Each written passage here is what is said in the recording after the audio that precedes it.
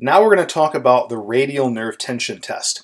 This test is not contained within the clinical prediction rule for a cervical radiculopathy. However, if you suspect a cervical radiculopathy, this test is still indicated because they can still have radial nerve tension. Other indications for this tension test include supinator tunnel syndrome, de Quervain's tenosynovitis, and also following traumatic brain injuries. Oftentimes those individuals will have nerve tension. Now the first step of the radial nerve tension test is the same as it was for the median nerve tension test. You're going to firmly depress and hold the patient's scapula on the test side.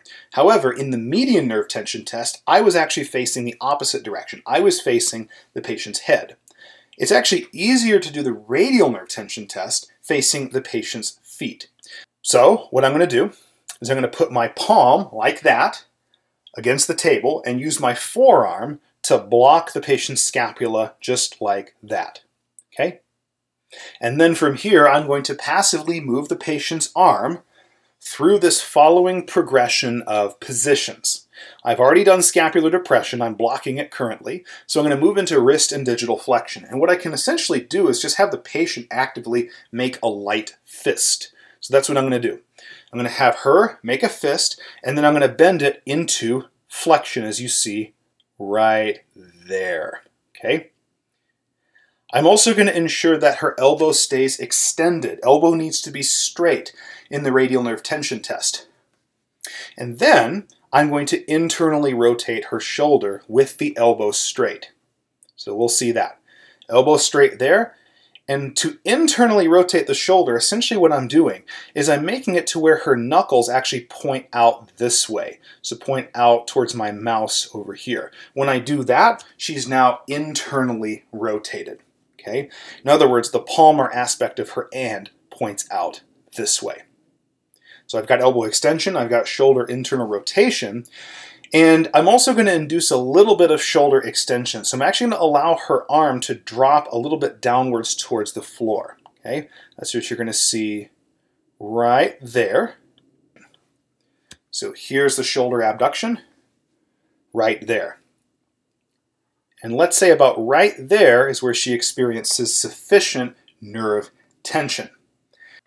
Now, if we're only concerned about simple nerve tension or adverse neurodynamics, right, a positive test is just going to be an increase in familiar nerve symptoms in the ipsilateral shoulder and or upper extremity, basically her right arm. As long as she's feeling nerve tension, well, she's got some degree of adverse neurodynamics.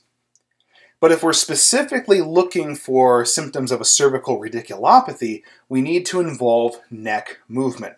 So, after achieving sufficient nerve tension at any point in this progression above, we're going to ask her to side bend her neck away from the test side.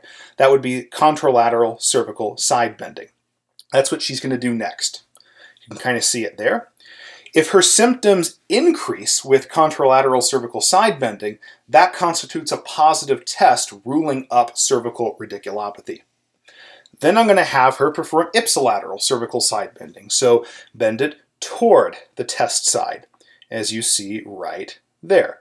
And that theoretically should reduce symptoms. And if it reduces symptoms, then that's in accordance with a cervical radiculopathy.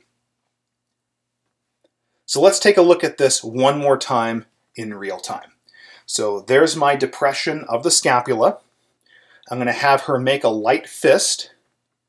That gets the digital flexion. And then I'm going to bend it into wrist flexion. Keep the elbow straight. Turn her palms outward. That gets me shoulder internal rotation. Let the arm fall down a little bit. That's the shoulder extension. And then moving into shoulder abduction.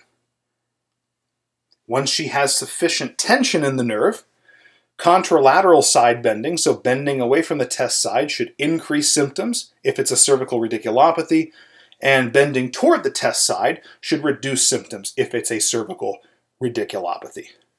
Thank you for all your support. Be sure to check out my Instagram for cool science and not science stuff.